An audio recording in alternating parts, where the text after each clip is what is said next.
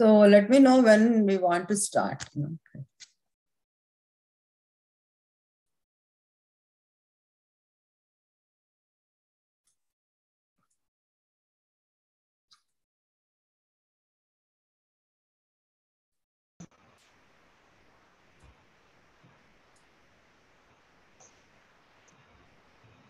Yeah, sure. So, sir, are we going to start or?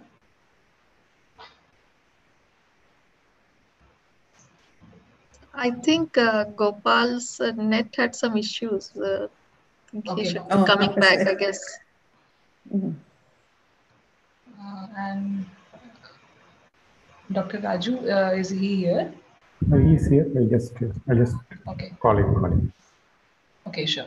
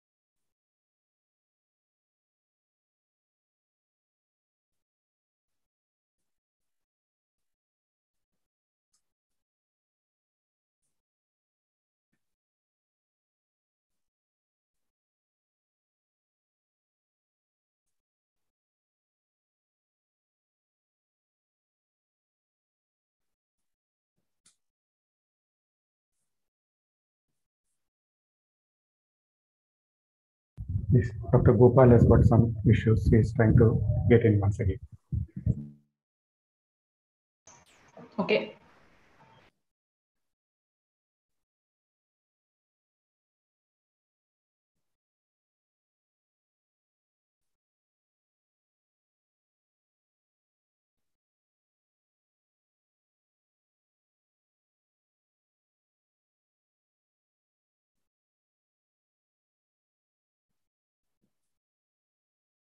So Charu, you are a faculty member at IIIT? Yeah, Triple IT. Yeah. So I've completed my PhD from IIT Hyderabad and I'm a faculty at Triple IT Hyderabad. It's very nice. So what is your expertise? So overall, I would say machine learning, deep learning, but it's mostly like geometric machine learning, graph, neural networks, and all. Yeah. Sounds very good. Yeah.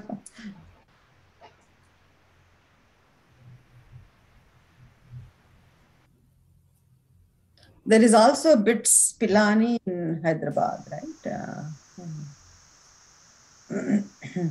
Yes. Yeah, BITS Pilani Hyderabad campus. Yeah.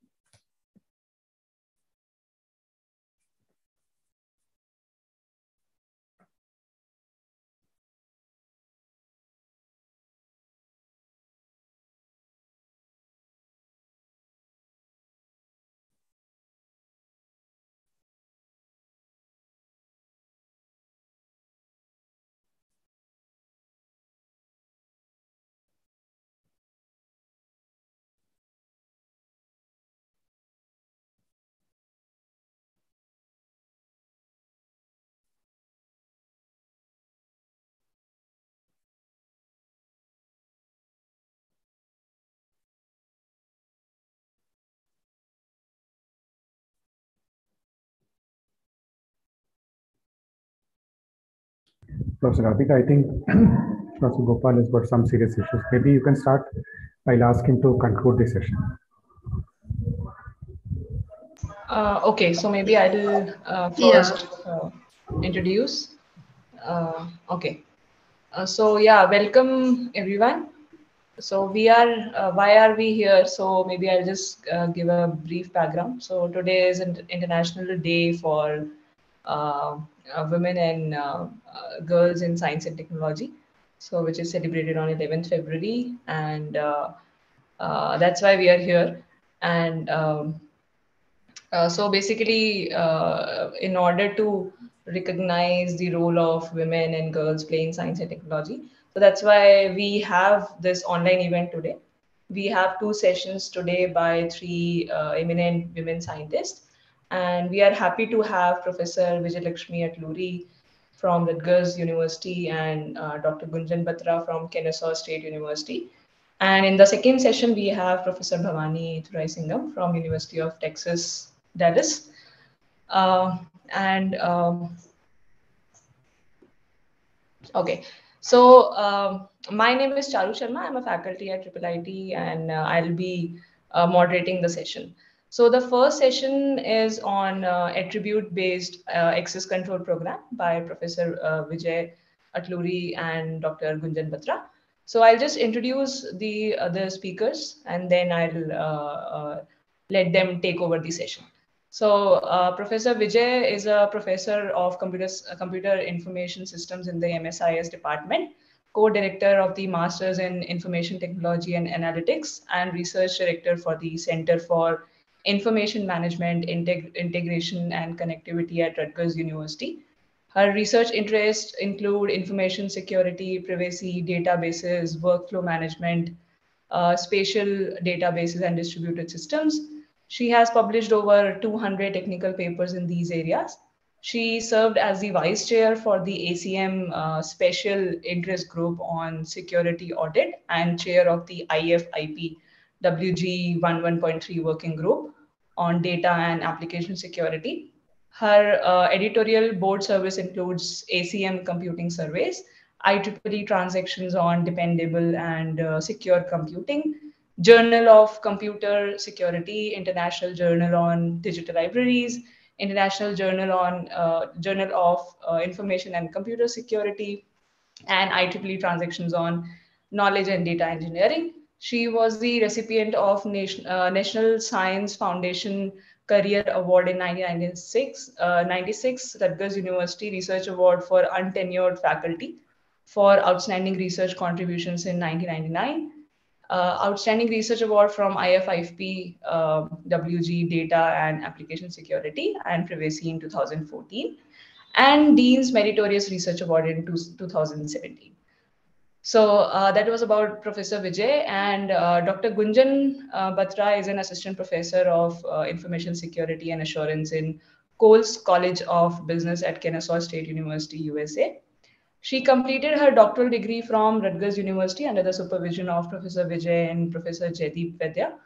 Her research interests include information security, information system security, access control, information systems audit, data privacy, and data analytics. She has multiple research publications in these areas. And prior to her PhD, she worked as a consultant at KPMG in their IT advisory practice, helping clients with information security related issues. She is also also a certified information systems auditor, and she likes to she enjoys traveling, playing table tennis, and swimming. So that's about our speakers of the day, and we are happy to have you here, and very much welcome to the event. And I'll invite you to take over the session. So audience can ask questions. So how would you, ma'am, how do you like to take the questions? Like in the middle of the session, is it okay, or from the chat, or in the end? Yeah, that would be fine. That would be fine. Okay. So maybe I think it's best that audience can ask questions in the chat or maybe by raising hands. So looking forward to an interactive session. Thank you. Thank you very much. Thank you very much for, first of all, for inviting me to speak at this important event. Today is an international, as you said, Women's and Girls Day in Science, So I'm very happy to contribute to this session. Thanks, Dr. Raju, and for inviting me for this, And thanks for the very nice introduction that you gave, Dr. Charu Sharma. So this talk is about, we thought, we will give some idea of our contributions to maybe mentoring women in science. So maybe I'll give a very brief introduction about my own experiences with that. And Dr. Batra will also talk about her experiences. Then we will talk about some of the recent research that we have jointly done, which is on attribute-based access control, the new paradigm to provide or to secure data. So this, we talk about some of the challenges and maybe one solution towards this end. So let me just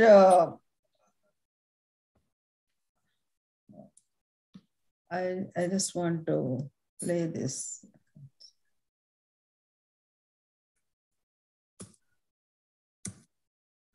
Okay, so I hope all of you can see this. So, so actually Dr. Gunjan Batra, she finished her, as Dr. Charu said, her PhD from Rutgers University last year. So this is actually part of her work. So let me just a little bit, you introduced me anyway, so I'll just skip it through. I actually graduated from George Mason University, where I got my PhD, and my master's was from IIT Kharagpur, and my undergraduate degree is from JNTU, Kakinada. So I have been with Rutgers since 1994, since my graduation. And I have been working in this area of security and privacy for over 30 years.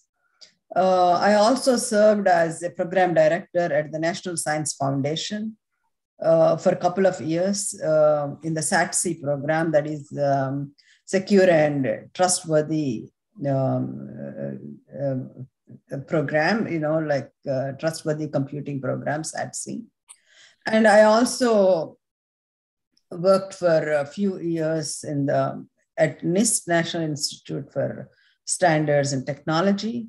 Currently, I am actually serving on the Computer Science Advisory Board of the University of the People, which is a free university that offers free education to underrepresented groups and people who are not able to get formal education, those who are not as fortunate as many of us.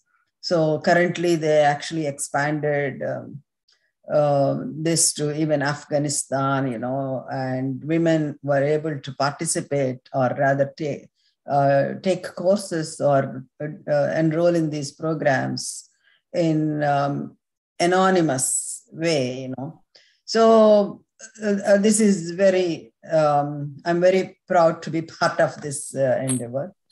And let me actually skip this part because Dr. Charu already mentioned it. So over these 30 years at Rutgers, I have actually had the opportunity to mentor 19 PhD students who graduated. And among them, almost 50% of them are actually female students. So since this is talking about women in science, I thought I would just bring this up. So my very first female student was Dr. Sun Chen. She is now a professor at City University of New York. And Li Xin, she graduated in 2005. So currently she is a professor and chair of the Department of Marketing, Information Systems, Decision Sciences at FDU, Farley Dickinson University, that is in New Jersey. Song Mei Yu, she is a professor in the Computer Science Department at Felician University. Dihua Gu, she is working as a data scientist at Johnson & Johnson.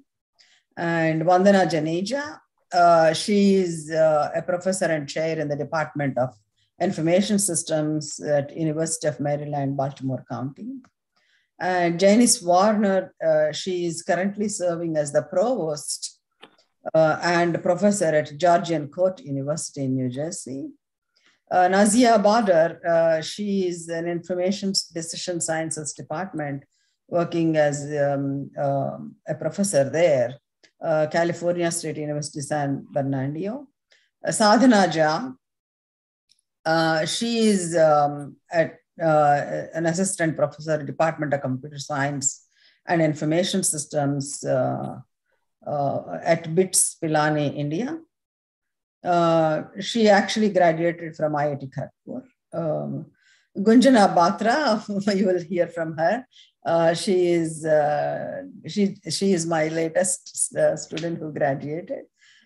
She is now currently an assistant professor in the Department of Information Systems and Security at Kansas State University. So this is all I want to talk about. And maybe Gunjan, you can talk about your background and... Thank you, Dr. Vijay. Thank you all for inviting us to this event. So a little background about myself in this slide. I am an assistant professor in Department of Information Systems and Security, Coles College of Business at Kennesaw State University. And as Dr. Vijay already said, that I am her student. I'm her PhD student, and I completed my PhD from Rutgers University last year. Prior to PhD, I did MBA from Delhi Technological University in India, and completed my BTech from Guru Gobind Singh Indraprasth University in India. And most of my experience has been in the area of security and privacy, be it my research, PhD research, and the research I'm conducting now, or my past experience in the industry. So I will be talking about the research problems which I worked on during my PhD and current problems. And my industrial experience was in IT advisory team, primarily doing risk consulting for clients, helping them out in auditing their systems and securing their systems, developing IT infrastructure up to standards, and helping them set up their IT governance structures, and and then prior to KPMG, I also worked at Altran Group as an engineer in their telecom services department. Thank you. So we thought we would discuss a little bit about access control, what exactly it means, and how we got to the new access control model, like attribute-based access control. So we were asking Dr. Raju about the background of the audience. Maybe it may be a good idea to start from the beginning and give a little bit introduction of traditional access control, like discretionary and role-based access control models. And then we will talk about what is ABAC, the new access control paradigm, and some of the challenges that are encountered in deploying or using this new access control model that Gunjan will talk about, and I will talk about the introductory slides. So what is actually access control? So this is actually the fundamental component of securing a system. So when a user submits an access request to the system would either allow him or her to access or deny access. So this is done by using what are called the actual authorizations or the security policies, also called access control policies, that dictate whether a particular user can access a particular resource in the system. So when a user submits an access request, he or she is either denied access or allowed access. So typically these access control systems, you come across these systems all along in your regular operating systems or database management systems or any application software, maybe like SAP or something, so that you are using today. So, so let us see a typical basic access control system, how it looks like. So the access control rules are specified or written in terms of just 3 parameters. What is called the subject or the user, a resource called an object, so what you are protecting, and the mode of access, whether it is read mode, write mode, execute mode, delete, create, search, index, select if you are in the database, select, update, insert. So these are all the access modes in which a user, a subject, is allowed to access an object. So this is called a triple. So SO and P, SOP, the triple that is used, that we call as an access control policy. So this is how traditionally the basic mechanisms work. So in this access control basic structure, when a subject requests access to an object, there is always what is called a reference monitor or a software program that evaluates the request, and then by using these policies, the SOP, the triple, the list of such policies that are stored in the system, and allows the user or the subject to access an object or denies. So this is a very simple or simplistic view of how access requests can be stored. So in a matrix form, access control matrix form. So subjects on one side and objects on the other side, and you can write down the permissions here. Typically what you mean by here is, if you look at the first cell, user A is the owner of file 1. User A is allowed to read and write file 1, etc. So you can figure it out. So just stop me whenever you have questions. So such access control model is what we call it as a discretionary access control model. So who actually writes or fills this matrix is dependent on who the owner is. So owner at his or her own discretion can give away permissions on the resources that the owner actually owns. So for example, file 1 is owned by user A. Obviously, he or she can read and write. She can give away the permissions to user B, another user, at her own discretion. So this is what we call discretionary access control. So typically, that means users can protect what they own. So the owner may grant access to other users. So typically, this is where access rights or access permissions, how they propagate from one subject to another subject in a more or less an uncontrolled manner, because users at their own discretion can give away permissions on their own. So the next access control model of course, there are other models as well. We are just talking about a few of them, couple of them here. So what is called the famous role-based access control model. So in which, suppose if you go back to our discretionary access control, what happens here if you are trying to define things of this way? If you have a large number of users and large number of resources, so this becomes a humongous task, and the actual access control mechanism becomes administering it and managing it and taking care of the changes becomes a administrative nightmare. So in case of that, large organizations where you have a large number of users and large number of objects and a large number of authorization, security administration becomes really challenging. Whenever users change, these permissions need to be changed. You have to grant new permissions, or existing permissions have to be revoked. So the role-based access control paradigm, or this access control model, attempts to simplify the security administration. So how does it actually do this?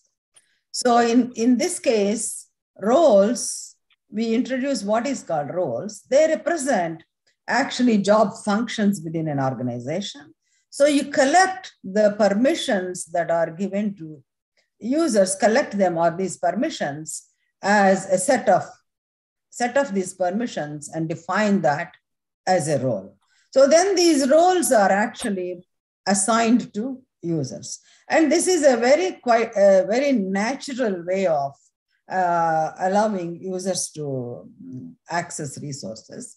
So in the earlier traditional access control model, there is no notion of role. Users are given permissions on objects directly.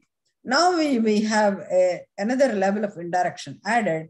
Users are assigned to roles, and roles are nothing but a set of permissions. So when a user needs to access a particular resource or an object, he or she needs to invoke his or her role, or rather log in that role, and thereby he will automatically gain access to those permissions. So a user may play multiple roles, and multiple users play a single role, as you can see here. So this particular user is playing role 2 as well as role 3, and role 3 is played by other people. So by just invoking a role, a user can actually access the permissions. So this is the role-based access control paradigm. As I mentioned to you, the benefits of this is that security administration becomes much simpler compared to the traditional discretionary access control. And organizational policy, since roles represent organizational functions, this model can directly support the policies of the organization, saying that, oh, this particular person, clerk, can access this. Clerk is a role, and all you need to do is, when a particular user leaves the organization, the permissions of the clerk remain the same. They are static. Only thing that you need to change is who is now playing the role of the clerk. So that is why granting and revoking authorizations or permissions given to users is greatly simplified. So this is the benefit of RBAC. And NIST, or the National Institute for Standards and Technology, which dictates all standards. So this is the NIST role-based access control model, in which you can say users are assigned to roles called UA, and roles are given permissions, which are nothing but an operation done on an object. And a user logs into a particular session to invoke a role. And they also allow what is called role hierarchies, where the relationship between different roles. Role 1 can be higher level than role 2. For example, a supervisor can be playing a higher level role than that of a clerk. So where the permissions that are assigned to the clerk can be actually inherited by a higher level role supervisor. So this is how the NIST standard specifies. So let me just turn it over to Gunjan, who will talk about the actual gist of our contribution here. This is what we want to focus on, the ABAC. So please ask me any questions if you have. Thank you. So Gunjan, you want to open your own copy? Or I'm going to request control. Okay. That one. Okay. I'll stop sharing. Yeah. Oh, yes. Give me.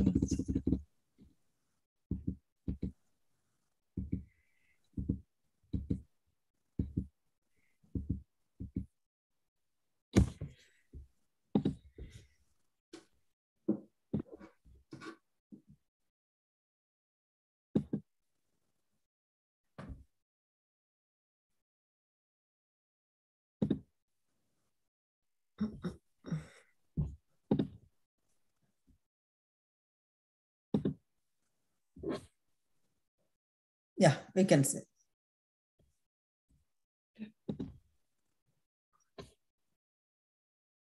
So you can see in presentation mode, right? Yes, we can see. All right. So I'm going to start with attribute-based access control. Now, so just there is one question. Let me answer the question. It is actually a very, very good question. If user has multiple roles, will there be cases of access conflicts? Yes, indeed. When I actually did not get into all these details, but there is a notion called separation of duty. So these are called the constraints. So you may want to actually impose these constraints when you actually define roles.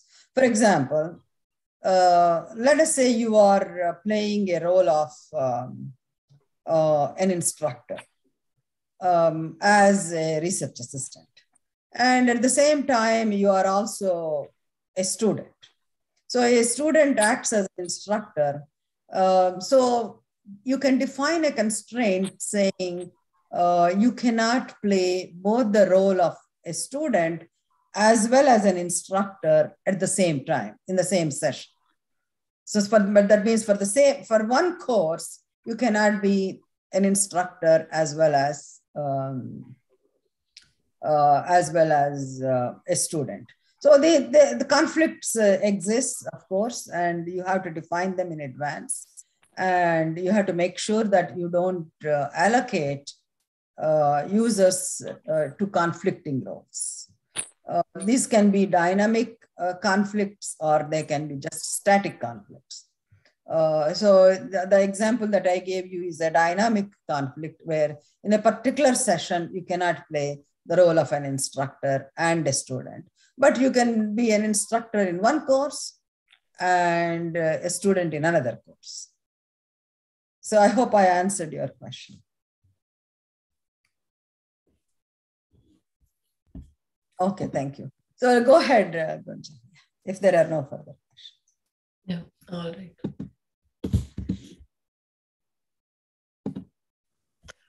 All right, so in attribute-based access control, the access to perform an action on a resource by a user is based on the attributes of the user, the attributes of the object, the environment's attributes, and the ABAC policy base, which is nothing but a set of the set of attribute conditions which determine whether the user will be given access to an object or not.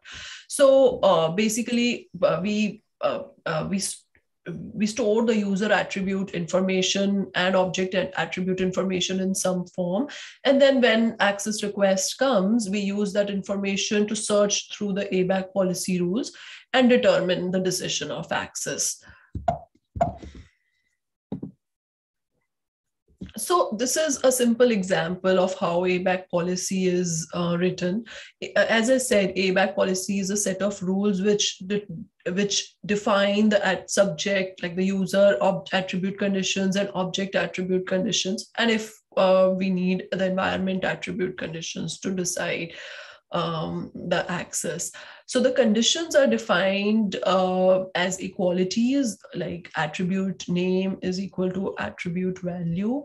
And this is a simple example of an ABAC policy where a cardiologist doctor is allowed access, both read-write access to patient records of cardiology department during time 9 a.m. to 5 p.m. So now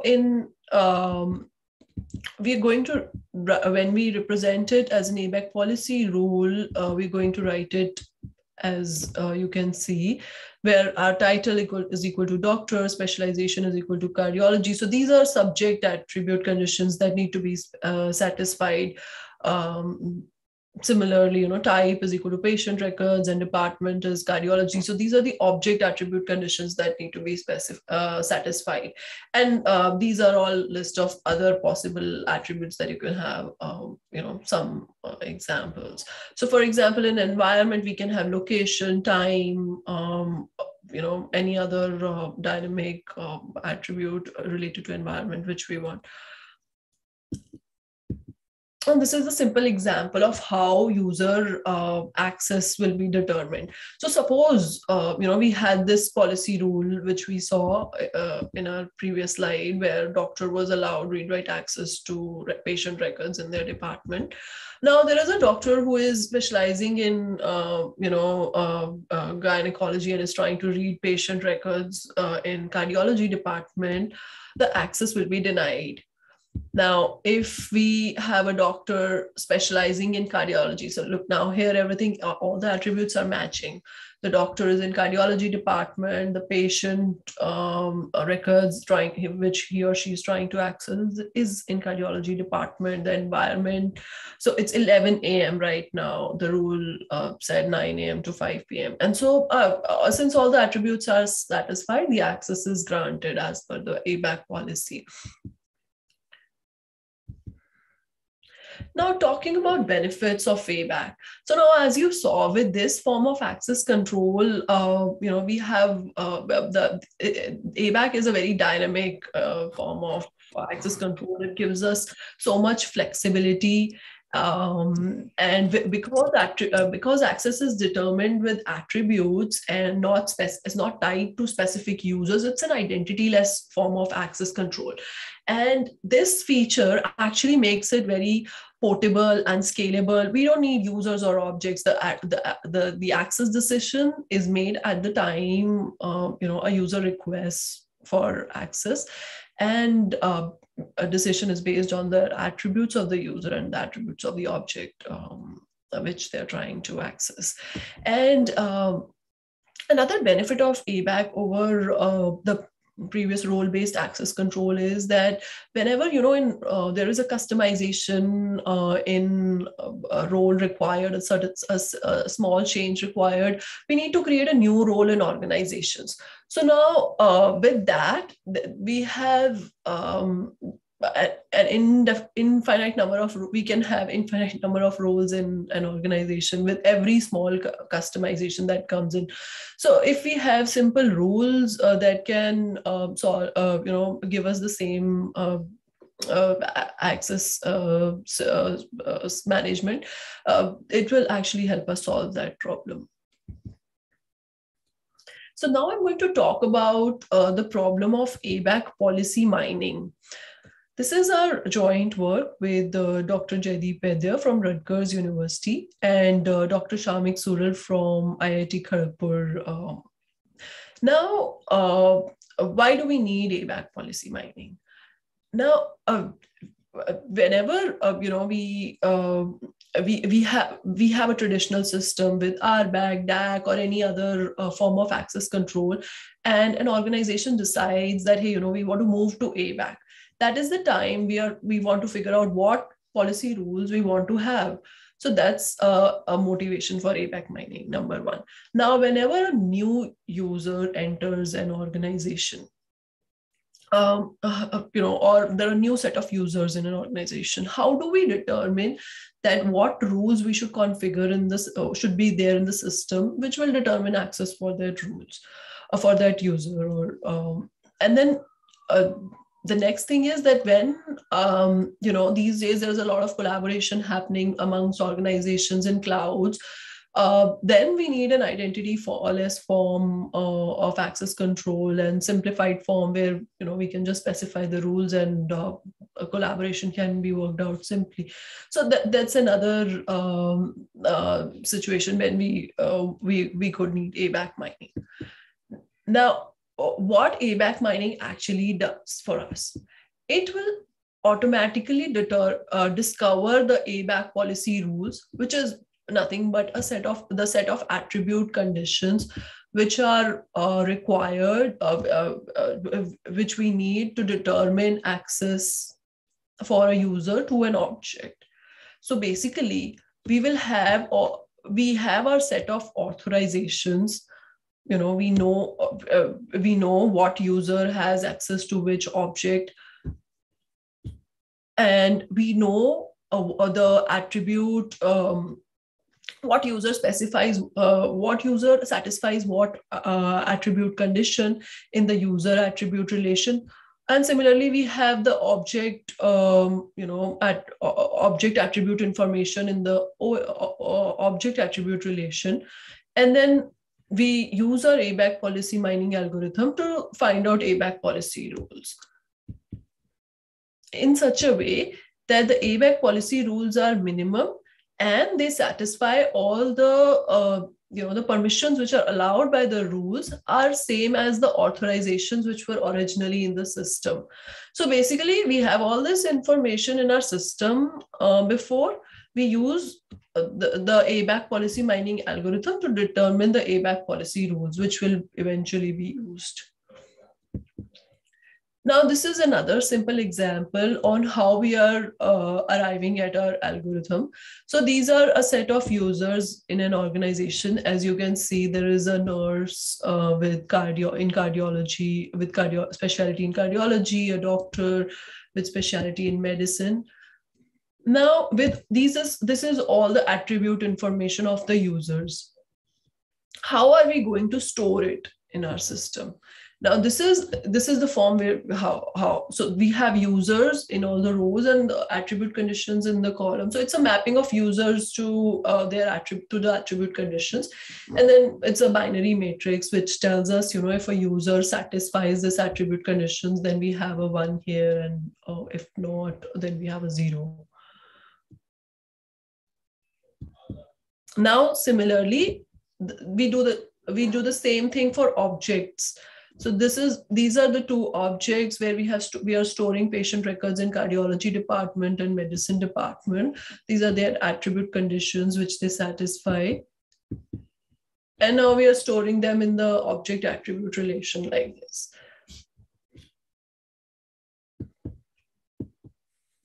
Now, this slide shows the authorization information.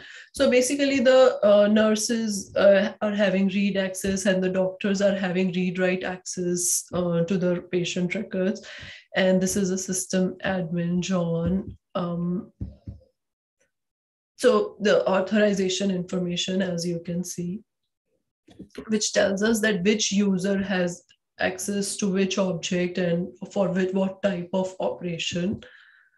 So now, coming back, we have all this information originally in our system on which we want to perform, or on which we want to use the ABAC policy mining algorithm and find out ABAC policy rules.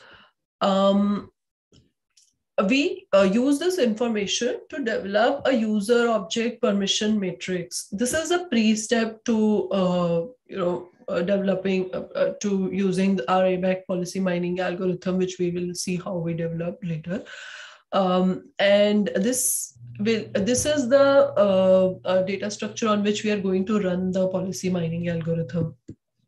Now the point, how are we going to develop it? So feel free to stop me if you have any questions or would like to know the flow much better. So basically, we convert all the authorizations and the user attribute information. Now, all the rows in the UOP, they are all the possible combinations of users and objects. So you can see all the users with the first file and all the users with second file. So all possible combinations. The columns are all possible attribute conditions. And here, the last one is for operation. And then again, it's a matrix of zeros and ones, which tells us that, which user is satisfying which attribute condition. And now the operation, which is operation column, comes from the authorization matrix. So it tells us which user has access to which object in zeros and ones. So we develop this matrix simply. On this matrix, we perform the we use our ABAC mining algorithm and arrive at the ABAC policy rules like this here. So as you can see, we will arrive at these rules where when the specialty is medicine and the department is medicine, we can simply read. And when the title is doctor and specialty is cardio and department is cardio, the doctors can write, and the nurses or anybody in the system, doctors and nurses, they both can read. With combine item number and model name. So in DSI, there will be only one unique. Can you please repeat? I did not.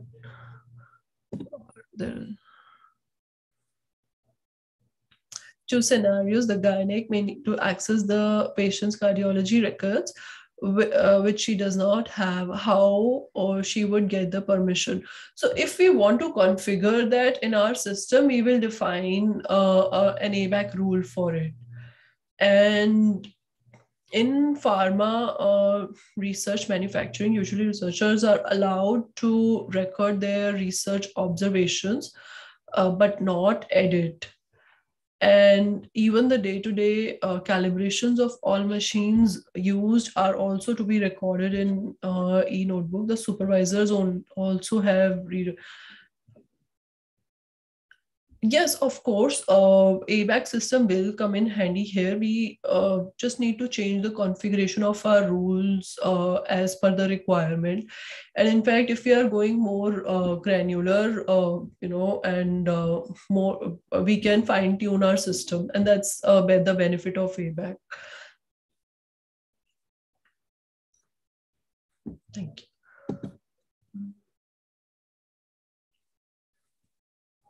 Okay, so how did we develop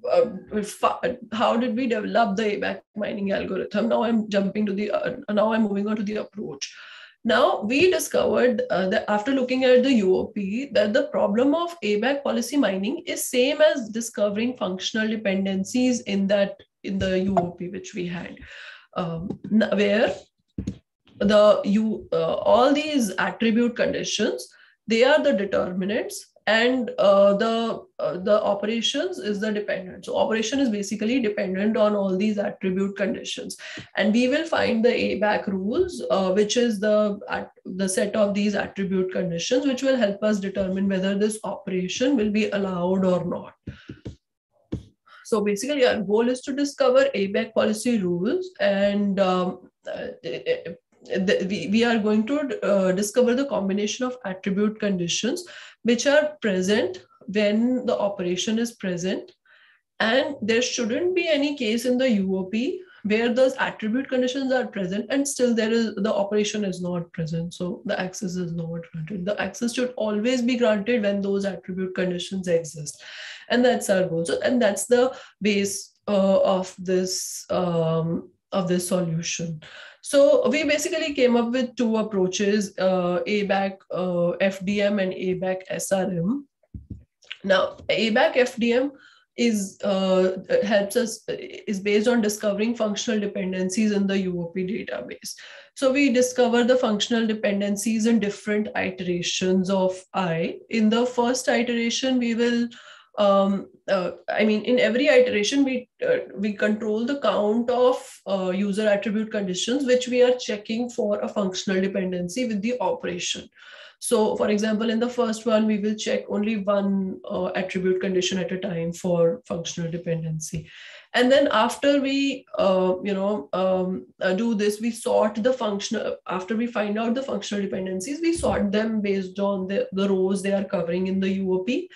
And then perform a greedy selection of the functional dependencies at each iteration. And I'm going to show this to you with an example.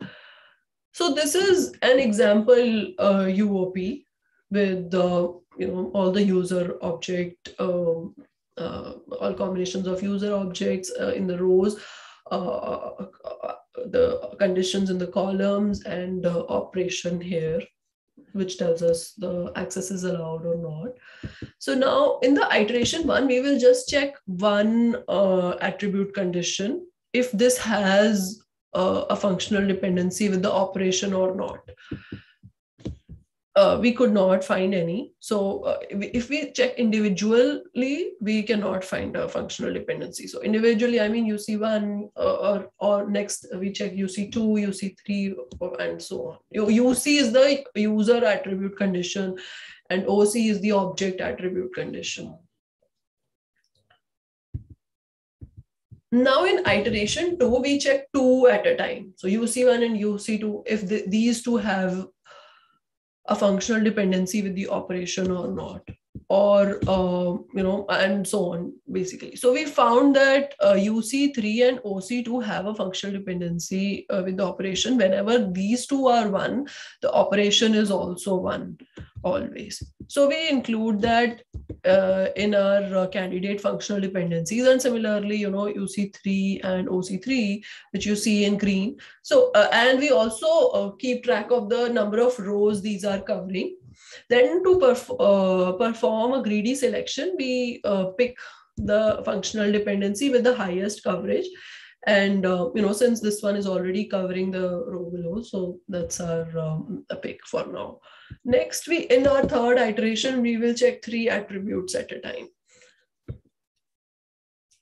So then we discovered that UC1, UC2, and OC1 have a functional dependency with operation. So again, with now keeping 3 attribute conditions at a time, we figured out how, what the functional dependencies will be, and found out the coverage and, selected the functional dependencies. So this is our final set of functional dependencies. Now we can see that all the rows with the operation as 1 are covered. And we keep on doing this process until all the rows are covered, basically. Now, this is our second approach, ABAC SRM. And for this, the idea is the base is same. We are discovering functional dependencies, but now with the functional dependency approach, the problem was, it's the complexity is exponential. So that takes with a large data set, it will take a long time to execute. With SRM, the idea is that we pick all the user attribute combinations that lead to operation 0. We discard all of their subsets. So they are also not allowed access. The subsets are also not allowed access. And for the combinations that lead to operation 1, we discard if they are already covered in existing rules, and otherwise we use their intersection with existing rules to find a smaller rule. And now basically we check for every user attribute combination in the UOP. We check if the rule is, as I said, covered by a pre-existing rule, or if, intersection of the rule with pre-existing rules, we check that. And if that is, if it gives additional 0 permissions, we discard it. And otherwise, if not, we delete the rule from the rule list and insert the intersection. So let me explain it to you with an example so that it's more clear. Now, this is the UOP. So to start with, we separate the UOP into permission 0 rows and permission 1 rows. And next is we sort all the permission 1 rows. So this is what we are going to be working on, the permission 1 rows. They will help us determine the rules. Now, from the permission 1 rows, we go on. So from the first row, we select the attribute conditions here. This comes in directly, and the rule. Now, moving on to the second row in the permission 1 table, the rule 1 is not covering the second row. So we take intersection of this, the second row with rule 1 and check if it's part of permission 0 list or not. So since it is, the intersection is in the permission 0 table, we discard it. And we directly include the second row here in our candidate, in the selected functional dependencies. Now, the third row here is already being covered by the first rule. So we have UC1, UC2, and OC1, OC2. So this is a superset of this row. Since this rule is already, the row is already being covered, so we skip it. Now the fourth row, basically this is UC1, UC3, OC2, and OC1. So we check if it is already being covered. Since it's not being covered, then we start taking intersections with the rules and see if it's in the 0 list. If, since we find the intersection, we put it back here. And now the next step will be, we want to shorten all the rules and see if, by removing attributes, we see if it's part of the permission 0 list or not. And if it is, we do not shorten it. If it is not, then we can easily shorten the rules. So basically, we arrive at these minimum possible set of rules with least possible structure, least possible number of attributes in every rule, and then these are our final set of rules. So basically, to just conclude what all we discussed, we presented 2 approaches for mining ABAC policies, ABAC functional dependency, miner, FDM, and SRM. Now, with SRM, the worst case complexity is cubic. And this will take significantly less time, compared to FDM. And we compared it to the current, the state of the art, other algorithms. It generates the same number of rules and takes very less time compared to other algorithms. And in our research work, we also proved that ABAC policy mining problem is NP hard. Now, there are many other research problems which we also, looked at, and one of them is ABAC policy maintenance. So we discover these ABAC policy rules, but what happens over time? Like, rules will change. For example, you had that question. So suppose we want to add gynec to our access to provide the gynec access to cardiology department patients. Now, that's an update in our policy. So how are we going to take care of these updates is the question. So we addressed here. So which is ABAC policy maintenance. Then we also looked at ABAC policy reconciliation and migration in a collaborative setting where we have different organizations with ABAC policies. How are we going to agree at a common common rule set? How do we reconcile ABAC policies, or even decide if we want to migrate to one particular organization's ABAC policy? Then we also looked at deploying of ABAC policies in current RBAC systems, because a lot of organizations right now do not have ABAC systems. RBAC systems are more easily found. If you do not want to make the investment in ABAC, how do we deploy ABAC policies in current systems.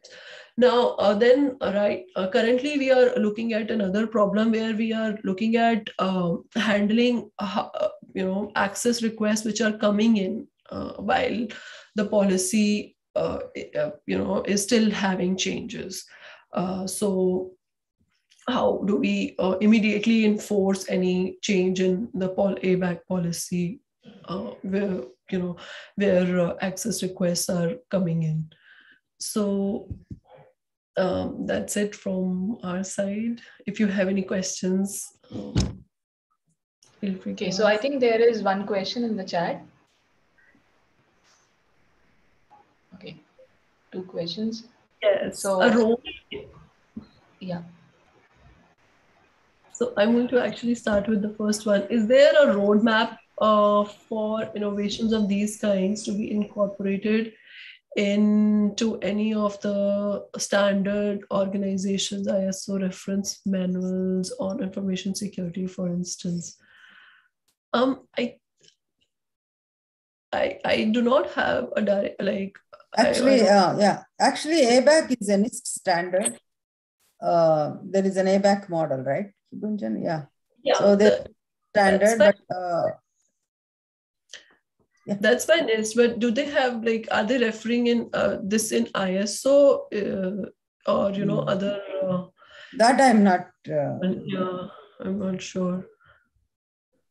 But now, since there is one thing I want to tell you. So because most now organizations are adopting ABAC and it's getting widely adopted, they are wanting standards related to it. So, for example, when I was working at KPMG, they wanted to understand how to audit ABAC systems. I mean, their clients want ABAC systems, but then they want security with it. So these are coming up. And can't a role be an attribute? Yes, it can be an attribute. So that's another way ABAC system can be defined. We can configure a role as an attribute. And in a worst situation, every role can be an attribute. But then we are trying to solve the problem of role explosion. So our goal is that we have less number of ABAC rules for the number of roles. So that's what we are going to aim at. And how do you revoke any policy or attribute? So if you want to remove an attribute from a user, like if there is any attribute change in the user, we will simply take it off from the user. And this is the good thing about ABAC. So the access decisions are taken at enforcement time. So if the user comes in with that attribute which is required as per the rule, the user is granted access, and otherwise it's not. And right, yeah. And we are also looking at this. This is the question which we are trying to answer in our work on incremental ABAC maintenance. Yeah. So going back to the question of how do you revoke any policy or attribute? So revocation means, so for example, let us say your attribute is you are a IIIT student. So that is your credential, that is your attribute. So when you graduate, you are no longer a student of IIIT. So you are no longer are allowed to actually access a particular system. So naturally your attributes are removed from you. So you don't have access. So there is no change that needs to be done at the policy level.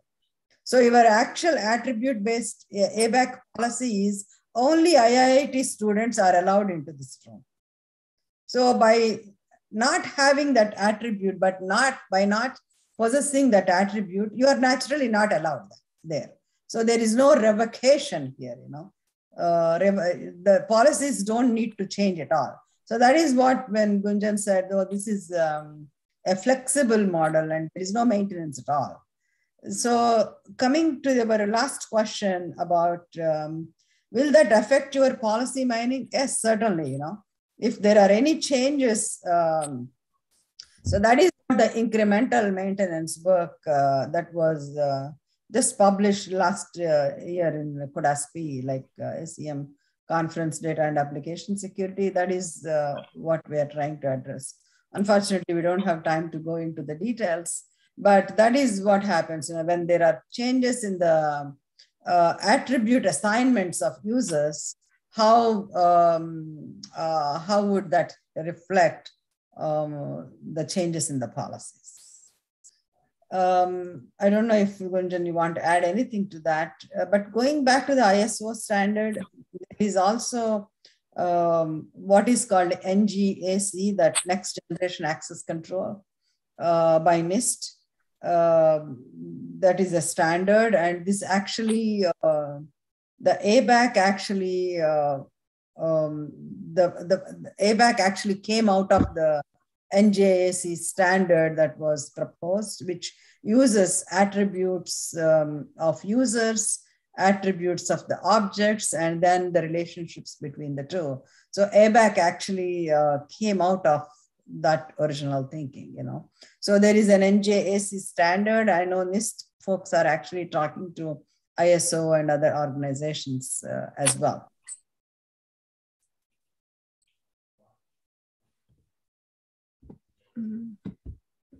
So okay, I think if that's all, do we have any other questions? So I cannot see any more questions so far. Yeah. So maybe I'll just ask one question that I'm getting, although this is not my area, but I don't know if this is a correct question or not. But when you were mentioning that we have some patterns or something that based on this condition, we are finding out whether we have access to read or write. So I was trying to connect this to the machine learning classification problem. So I wanted to ask whether there is is it a learning kind of a problem or is it something else? Can we apply that here or not? We could apply that here, but not classification. I actually, I'd say that it's somewhere related to association kind of problem. Rule finding. Association. Yeah. Okay. To do that here, in my opinion. Okay. Thank you. Thank you. Okay. Yeah. Thank you so much, Professor Atluri and Dr. Gunjan. So thank you so much for the session. And I'll maybe like to invite Professor Bhavani, and we have Dr. Radhika here. She's a faculty, she's a associate professor at IIIT, and she will be taking over the next session, moderating the session. Radhika ma'am, you're okay. Yeah, thank you. Thank you so much, Charu. So I first of all thank Dr. Vijay and Dr. Gunjan for such a wonderful session. So we move on to the next part of our event today. I welcome Dr. Bhavani Singham, whose talk on cyber security and machine learning is what we are waiting for. But before that, I would like to briefly introduce Dr. Bhavani. So I hope I can introduce Dr. Bhavani, or would you like to go ahead? Can I introduce you to the audience? If you can maybe say a few words, I'd rather you do it. Yeah. And then thank you. Yeah. So Dr. Bhavani Singham is the founder's chair professor of computer science and the executive director of the Cybersecurity Research and Education Institute at the University of Texas at Dallas. She's an elected fellow of the ACM, IEEE, the AAAS, and the NAI. Her research interests are on integrating cybersecurity and artificial intelligence, data sciences for the past 36 years. She has received several awards, including IEEE CS 1997 Technical Achievement Award, ACM CIGSAC 2010 Outstanding Contributions Award, IEEE ComSoc Communications and Information Security 2019 Technical Recognition Award, IEEE CS Services Computing 2017 Research Innovation Award, ACM CODASPI 2017 Lasting Research Award. She also co-chaired the Women in Cybersecurity Conference, as well as WITS conference at Stanford University, CyberW, iMentor, etc. She received the Women in Technology Award from the Dallas Business Journal in 2017, and also is the recipient of IEEE Cybersecurity and Clouds 2021 Special Recognition Award for her tireless work on promoting diversity, equity, and inclusion among women and unrepresented minority communities. With that, I welcome Dr. Bhavani. The floor is yours. Thank you so much for giving that introduction. And I would like to thank Dr. Raju for inviting me to give this talk. So I would like to share my screen. So let's see. Oh, good. Okay. So, right. And so I think my talks follows very nicely with Dr. Vijay and Dr. Batra were talking about, but mine is more on applying cybersecurity for machine learning and machine learning for cybersecurity. So my talk is going to be integrating cybersecurity and artificial intelligence. That's the first part. And then very briefly towards the end, I want to talk about why a career in cybersecurity and data science for a woman. So one thing I wanted to mention, I'm really honored to be presenting this during International Women's Day.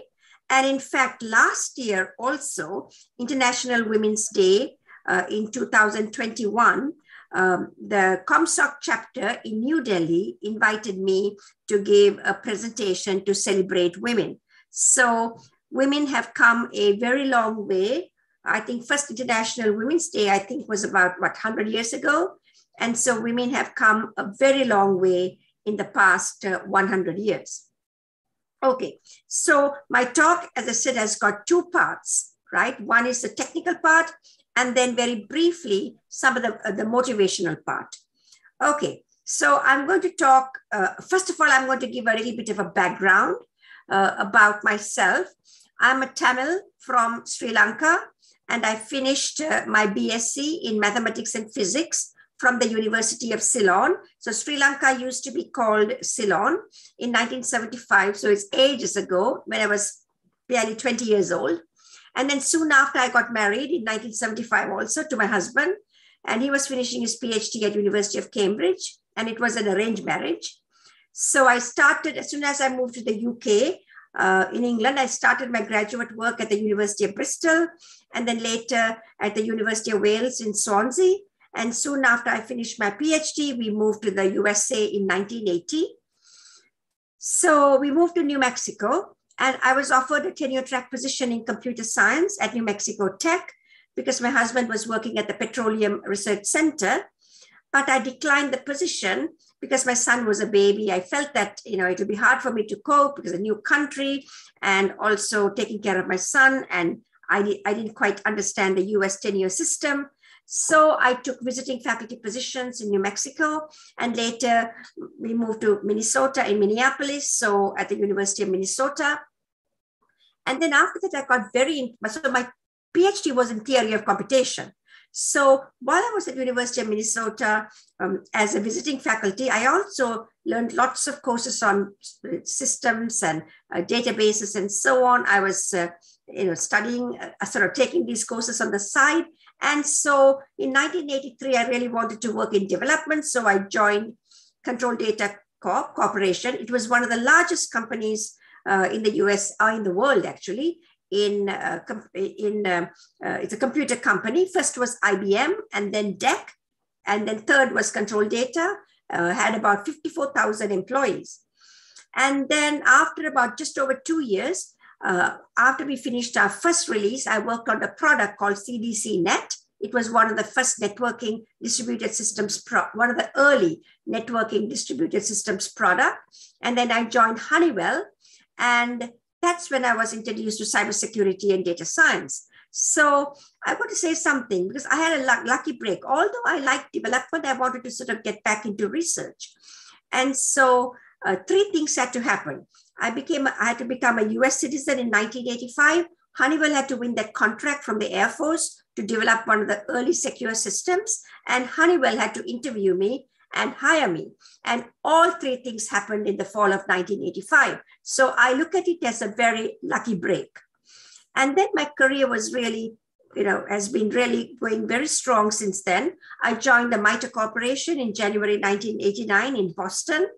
And that's a federally funded research and development center. I did a lot of work in cybersecurity and data science. One thing to mention though, back in 1985, we didn't call it cybersecurity and data science. We call it computer security and data management. So I continued to work in these 2 areas.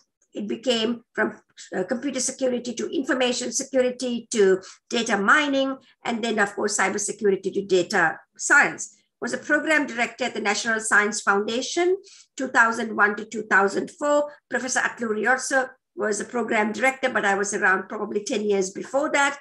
And then that was in Washington, DC. I joined University of Texas, Dallas in October 2004 as a professor of computer science and director of cybersecurity.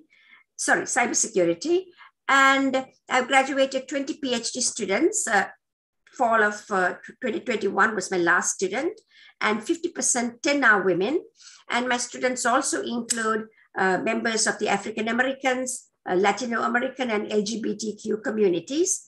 And currently I have about 4, maybe 5 PhD students, and I believe 3 are women. And so I'm looking forward to them graduating hopefully by 2022. A couple are graduating and the rest in 2023. Okay, I've done a lot of work for women over the years, really started in 1999. I was very motivated. I attended a conference in Cape Town, South Africa, and visited, that was in 1999, visited the Honorable Nelson Mandela's jail cell and in Robben Island, and that really inspired me. So Professor Nelson Mandela is like a role model for me. So since then, I've done a lot of work, but especially the last 7-8 years, I've really devoted more of my time. So over the years, I've given lots of keynote featured addresses at outreach events. And in 2016, co-chaired the Women in Cybersecurity Conference, about 800 plus people, gave a featured address at Women in Data Science Conference. It's a very large conference organized by Stanford University in 2018, and also a number of talks at SWE, CRAW, ACMW, WityWise, and CyberW, iMentor, and many more. I'm also a member of the faculty at University of Deshang. It's in Cameroon, Africa. This was since last year. And I teach courses as pro bono in trustworthy machine learning. So last year, 10 days, November, December, I taught about 3+ hours a day for 10 days. So I really enjoyed teaching the students. And I also work for Professors Without Borders, also pro bono. And our first event is coming up, I believe, next Friday, on how scientists, and in my case, computer scientists, have to communicate with the general public, especially there's so much misinformation in COVID-19 time. So how to communicate to the general public. So it's a brief background, but I went a bit overboard with that. So my first part is integrating cybersecurity and artificial intelligence with some applications in Internet of Things, in particular, Internet of Transportation. And part 1 is sort of lots of topics together, which is big data security and privacy. Another project that we are working on, privacy aware quantified self. And then how do you apply data science or machine learning to cybersecurity? And then how do you secure the machine learning techniques? Because these machine learning techniques could be attacked. Part 2, very briefly, what we have done on security and privacy for Internet of Transportation. And part 3, some directions on applying part 1 to part 2. And I'd like to thank our colleagues, our sponsors, number of colleagues, Professors Alvaro Cardenas, Murad Kantajalu, Latifa Khan, our former PhD student, Dr. Raul Quinones, and the project coordinator, Ms. Rhonda Walls. Okay, so integrating cybersecurity, AI, ML, data science. So some motivation. I believe I introduced the idea of data mining, security, and privacy. It was a keynote address first at the IFIP 11.3 1996 in Como, Italy. I believe Professor Atluri was also there at the conference, and later at the PAKDD in 1998 in Melbourne, Australia. And then I call it Landmark, I'll tell you why. When I was at NSF in 2002, and that spawned a new area of research. The reason I call it Landmark, and I think Professor Atluri would understand, when you're a program director at NSF and you publish a paper, of course, everyone cites that paper, right? Because you are the one who is responsible for giving funding. So that area, sort of I spawned that new area, and a lot of funding was given in that area. But the word privacy preserves, the whole idea is how do you have privacy at the same time carry out data mining? So privacy preserving data mining was coined by researchers at IBM Almaden Research Center. So you have our original data. I just want to make sure my sound is, sorry. Right, so you have the original data, right? And then you add noise like perturb, randomize. So from X, you go to X prime, and then you do the data mining. But the final result has to be the same, because what's the point in carrying out data science and modifying it? And instead of saying you've got cancer, it says that you've got diabetes or something, right? The results have to be correct. So that's a challenge. That's the whole idea. And so when I joined the university, Dr. Murat Kantajulu and I, we co-supervised our first PhD, my first PhD student. And I believe it is also Dr. Murat's first PhD student. It's a woman, Dr. Li Liu, focused on privacy preserving decision trees and perturbation methods between 2005 and 2008. Soon after a PhD, she was a scientist at eBay, and so that she finished in 2008. And then she is now a big project leader, senior project leader at CVS Research in Rhode Island. So, okay, so data mining and security and privacy. Privacy is exacerbated with big data, right? Because you put lots and lots of data together and you can infer something that is highly sensitive or highly private. So I hosted an NSF workshop on big data security and privacy. It was in September 2014. And then we presented the results to an interagency working group in February 2015. And I believe that proposal for our workshop, I submitted to Professor Atluri because she was the program director, I believe, at the time. It was in 2013, and we got some funding to organize this workshop. And so workshop was held in September 2014. Okay, so what did we do at the workshop? So our conclusions, first, we said technological advances, lots of applications, we can now capture, process large amounts of data, right? And also security data as well. There's massive amounts of security data. So the tasks for security will include authentication, access control, anomaly detection, and so on. So if you analyze and integrate data collected on the web, you can identify connections, relationships among individuals, homeland protection. It will help with homeland protection. It has helped with disease outbreaks like COVID. But the problem is this: you collect all the data, even if you anonymize by removing the identifiers of the records, you can sort of combine multiple records and re-identify the individuals, right? So security tasks like authentication, access control may require detailed information about users. So multi-factor authentication, you may need to collect what? Fingerprint data, facial recognition, the face, the iris, and various other aspects of a person. And so this collected information, if it's misused, it can lead to privacy breaches. So some of the directions we focused on is access control models, and Dr. Atluri and Dr. Badri had given some excellent presentation on one aspect of access control model, which is attribute-based access control. Then we also focused on privacy-enhanced techniques, big data for cybersecurity, and also secure machine learning. So these were, we didn't really spend a lot of time on secure machine learning, but very briefly discussed adversarial machine learning.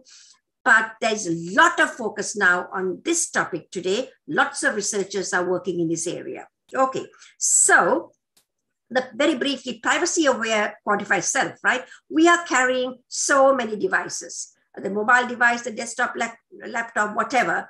And so billions of users. So there is this movement by sociologists and psychologists called the quantified self movement. And the whole idea is to collect a lot of information about people so that they can give advice to people, right? So for instance, if there is someone who is really a smoker and he's smoking, I mean, he or she wants to smoke, and then it'll be good for for the information to be sent to his smartphone saying, no, you're not supposed to smoke, right? So that's very bad. So it'll help people a lot, and also with their personal habits. But the problem is, you have to collect lots of data about people. So when you collect all this data, and often the data is collected without the user's knowledge or consent, that becomes a big problem, right? So data collected by device monitoring glucose levels might be used. Insurance company could use it to deny coverage, not only to you, your children, your grandchildren. So that's really, very dangerous. So privacy violations could easily get out of control, right? If the data collectors could aggregate your financial and health-related data from tweets, Facebook activity, and so on, it can cause psychological damage to people. So what did we do? So what do you need? We need tools. While quantified self is really a good movement, we need privacy-aware quantified self. And that's what we designed and developed, a privacy-aware policy-based. And so what we said, we are all carrying our smartphones, and so we are collecting data, we are storing data, analyzing data, data sharing. So there's health data, fitness data, location, social media, and so on. Some of the data is in cloud storage, it could be encrypted, and we access the data through cloud-based services, right? So the basic idea behind this is we need policies to govern data collection, policies for data storage and access, policies for data analytics, and policies for data sharing. So policies, and so when we talk about policies, we computer scientists, when we say policies, it's usually like toy policies. And I have worked in policies, we used to call them back in 1985, 86 security constraints. So I worked in this area for a long time. And often people say, okay, your policies are very like childlike, for children. Like you say, like you share some piece of data, John will give something to Mary, provided he tells Mary, no, you're not supposed to share with Jane. But in the real world, policies don't work that way. They're quite complex. And so we work with our policy expert. She's the dean of our School of Economics, Policy and Political Sciences. And so we have had a number of joint projects with her on policy-based information sharing, also looking at the power grid, say, in the country of Colombia. One of my teammates works with her on coming up with appropriate policies. Okay, so this is very briefly, this is what we designed and developed. So data collection, storage, access. So I've mentioned in my earlier charts, so lots of data being collected, and policies will determine what access to give. So about data being collected, like when you are 20 years old, you may not need to weigh yourself every day. Even if you put on 5 pounds in a day, it's not a serious concern. But when you are 70, and when you put 5 pounds in a day, that could be taxing to your heart. So you may have to weigh yourself daily, because we don't want to keep unnecessary data. And the other point is when the data is deleted, you have to ensure the privacy, right? And also, data may have to be deleted for privacy, but when the data is deleted, you've got to ensure data is indeed deleted. And so you need to audit to make sure that, say, the service provider is deleting the data. And the data sharing analytics could be carried in the cloud, and different scenarios, data could be encrypted and so on. So that's the first aspect I wanted to talk about. And then another area of research, again, the whole idea is, the first part of my talk is integrating cybersecurity and data science. So data science for cybersecurity applications, and our focus is in particular big data stream classification with my colleague, Professor Latifa Khan. And what do we do here? We use past data to build a classification model. It can predict the labels of future instances, and it helps decision making. So you might think, what is she talking? We've been doing this for 20 years. Yes, we've been doing this since the 1990s. But the problem is, at that time, we didn't know how to do big data, massive amounts of data streams. And so we have a big problem. Lots of data, like network traffic data, sensor data, and so on, financial data arriving. It's very common in our digital world, and it's massive. So for instance, when it's massive, the concepts are going to change, right? Today, it will say by Microsoft, tomorrow by Google, the next day by Facebook, and the following day by Amazon or whatever. And so we have to develop continuously evolving models. So when I was a program director at NSF, we had discussions about real-time data mining, but then we didn't really have some good solutions, but now things have changed. So we develop an ensemble of classification model. We don't have one model, a collection of models. Lots of data arrives. As a chunk arrives, we will extract features, develop models. And if it's attacked for test data, if it is attacked, then we block and quarantine. If not, benign, we sort of store it in a server for further analysis. And one of the things is that you have expert could be in the loop, but these models, as the concepts are changing, there are different classification models. And some models, like Microsoft was last week, so we throw it away, right? So currently, what we need to buy is, we are advising people to buy Google stocks, right? So again, our application, we are analyzing network traffic and cybersecurity data. So our work is on applying these ensemble-based classification to cybersecurity data. And so here's an example of applying it to insider threat bad people in the organization, pretending to be good people. So data chunks arrive based on all of the stuff that, people are typing suspicious stuff, but in any case, we don't know whether it's suspicious or not. We gather all the data from the ith chunk, extract features. We use supervised learning, support vector machine, and graph-based anomaly detection. So we build a collection of models. The bad models we throw away, and then the test data I+1 chunk comes in, we extract features, and then do the testing. So it's a very similar sort of process, but again, the challenge here is to building the ensemble of models. So that's data science for cybersecurity. Now the problem is securing the data science machine learning. These data science techniques could be attacked, right? So we are applying, say, data science for healthcare or machine learning, and the machine learning techniques are attacked, and it's going to give you results like you have diabetes when you really have cancer, or you have flu when you really have COVID. But that could be disastrous. So this is joint research with Professor Murat Kantajulu. So what is the adversary doing? It's trying to understand our data to defeat our learning algorithms, right? And we have to try and understand the adversary. We've got to be several steps ahead of the adversary. It's not concept drift, right? We're not dealing with online learning. Adversaries adapting to avoid being detected. It could be during training time, during test time. So essentially, we play a game. Adversary plays a game with us. So look what happens. What you have here, the red squares are bad instances. The blue circles are good instances. This is a support vector machine boundary. Adversary is following what we are doing, learning about our models, and it's trying to push the bad instances to good instances. So these 1, 2, 3, 4, 5 red squares will not be caught, right? So that's the challenge we are faced with. So what are we doing? We are coming up with adversarial support vector machines. So again, this dotted line is the support vector machine boundary. The crosses are bad instances. The circles are good instances.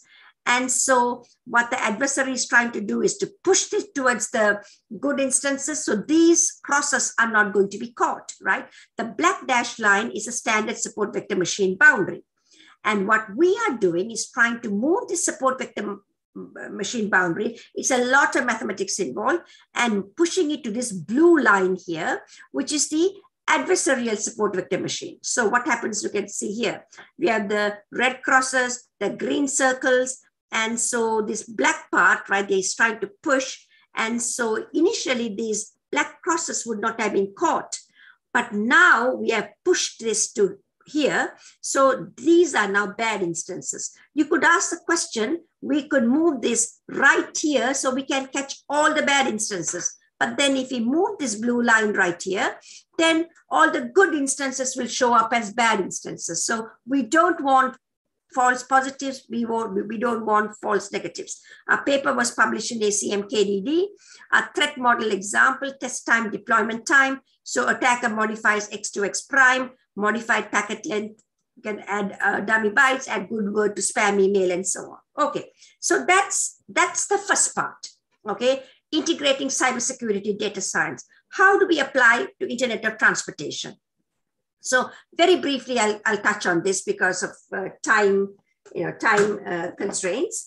Let's see. Okay, so Internet of Transportation.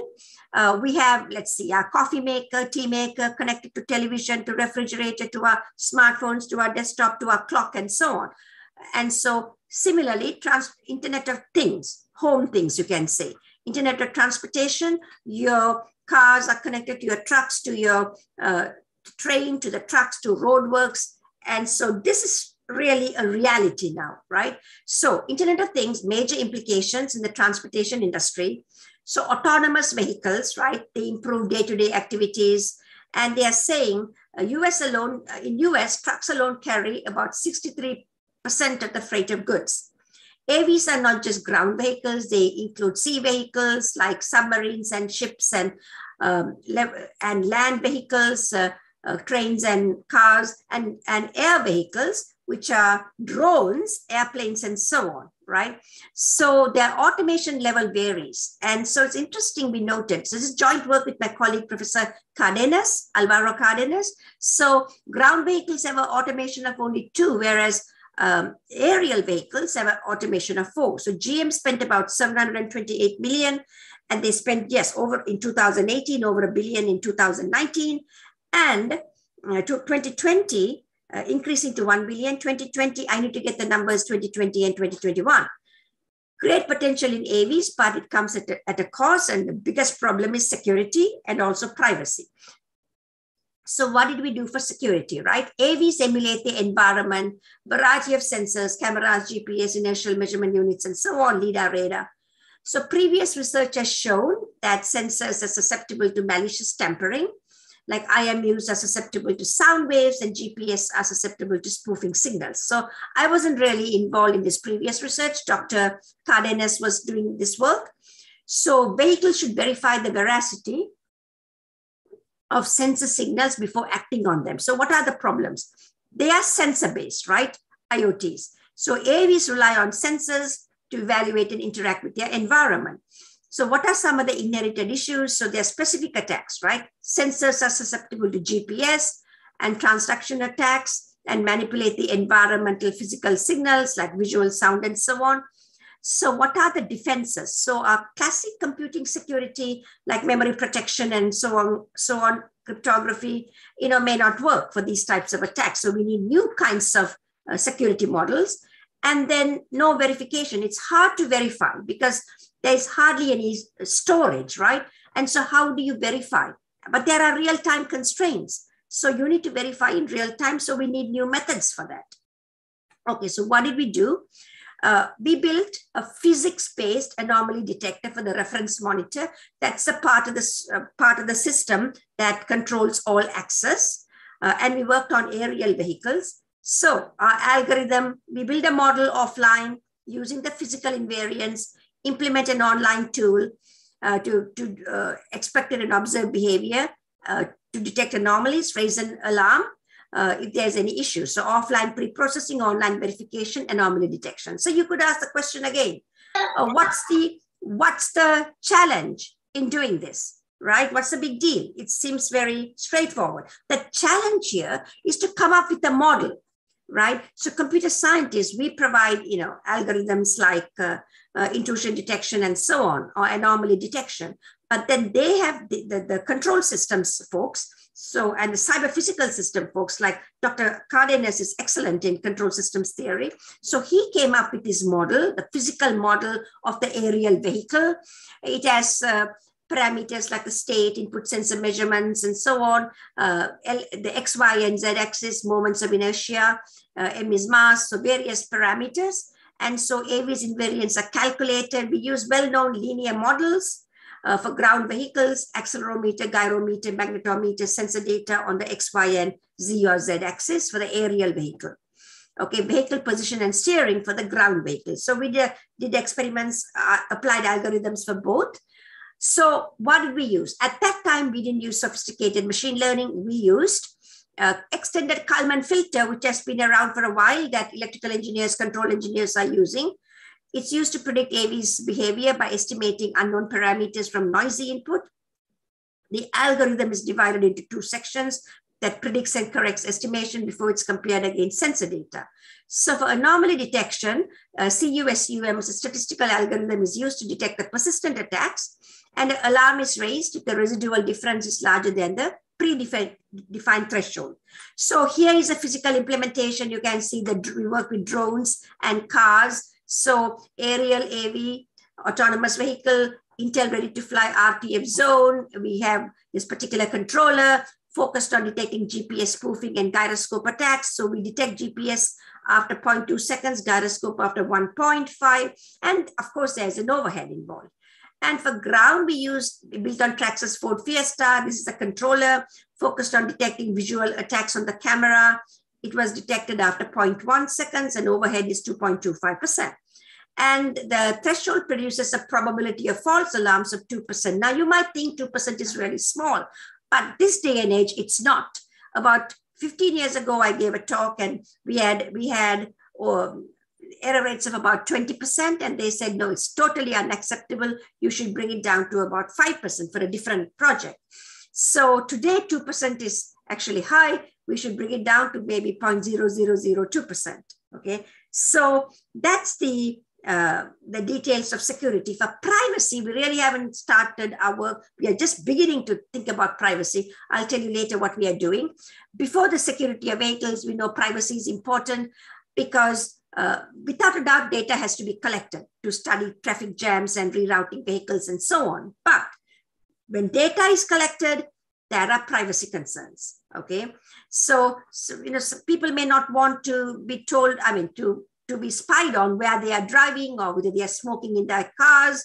So, or about their driving patterns. So we need legislators, engineers, scientists to come together and examine privacy concerns, right? And I'll talk to you what we are doing. So part 3, very briefly, applying part 1 to part 2.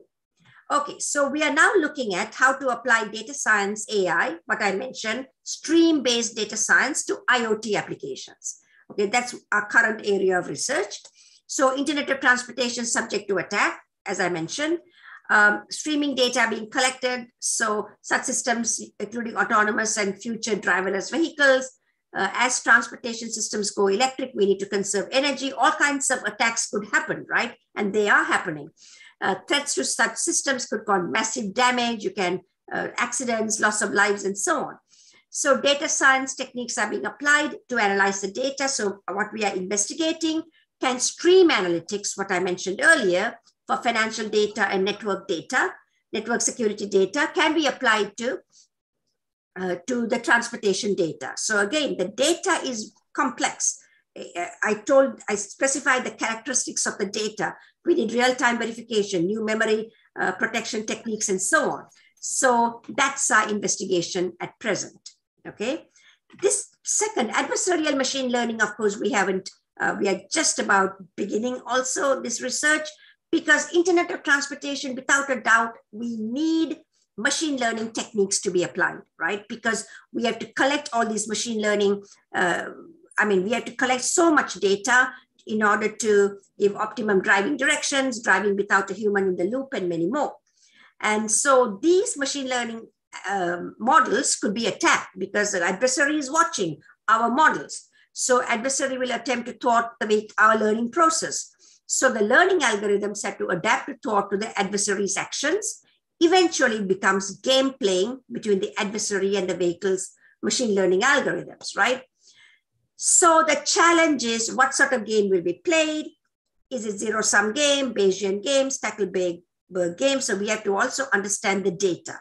That's one of the big challenges, and research is only just beginning. So Dr. Cardenas, in this particular research, I'm not involved. Dr. Cardenas and Dr. Murad Kantajalu are having a joint project. Okay, so a side area I want to talk about, there's a lot of, so one is when the machine learning techniques are attacked, right? You focus on adversarial machine learning, applied game theory.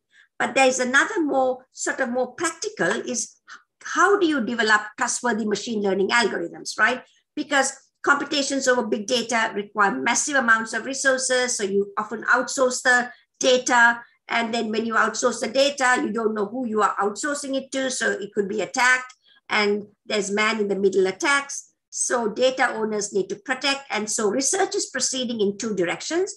One, we are doing some work on using Intel SGX platform, and our machine learning, trustworthy machine learning algorithms are being executed in these trusted enclaves provided by the SGX platform. So that's one way. And we need more work. Is the SGX platform really secure? That's another question. And also we need to explore applications of Internet of Transportation and infrastructures. But one area that is really getting quite prominent now, and they were doing a lot of interesting work at the University of Oxford. And so I was on a panel with this lady, and she was a professor. She was mentioning some interesting work over a year ago, but now there's more work in this area, applying formal methods. So formally analyze the specifications of the machine learning algorithms and verify. So trustworthy analytics, applying formal methods for machine learning. So that's another area. And also what we are doing, remember I talked about privacy-aware policy-based data management framework for IoT. So instead of our smartphone, we now have a vehicle. We have radar, GPS, cameras, LIDAR, ultrasonic sensors. Some of the encrypted data back up in cloud. So your device is in your car, and the data is collected, storage, analytics, and sharing. And you can access through cloud-based services. So what we need to develop is sort of a privacy-aware policies. The policies have to govern the data collection, data storage, data analytics, and data sharing.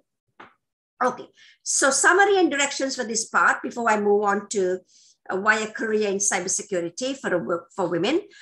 Developments in AI, integrating cybersecurity and AI, it's exploding, right? Applications in AI for security like insider threat detection, and then adversarial machine learning, and developments in privacy-aware healthcare, managing one's activities. I also initially had some charts on COVID applications, but for lack of time, I decided just to focus on one application. I do have another presentation I gave actually in India a few weeks ago, sometime in mid-January, about COVID applications. But in any case, with the IoT, and in particular, Internet of Systems, transportation systems, security and privacy solutions are being developed. But currently, they are mainly physics-based solutions. So as driverless cars, as they become a reality, you need more and more AVs, right? So how can we develop, and that they will use AI, how can we develop AI machine learning solutions for detecting malware in these AV systems? That's our current research. And what we are beginning is how can adversarial machine learning work in AV systems? Can we develop a privacy-aware policy-based data management framework for IoT? How can you do trustworthy analytics and apply formal methods? So I have only sort of discussed at a very high level. I've listed several of our papers. There is numerous opportunities for substantial research. What I have discussed in this presentation, I believe that's sufficient for 10 PhD theses, right? It's so much work to do. And so I'm hoping, I'm sure some of you all have already started this research at IIIT. And so there's also lots of opportunities for several PhD students to do research in this area. Okay, so that's my first part. My second part, I've got only 3 or 4 charts, and time-wise, I think we are doing okay.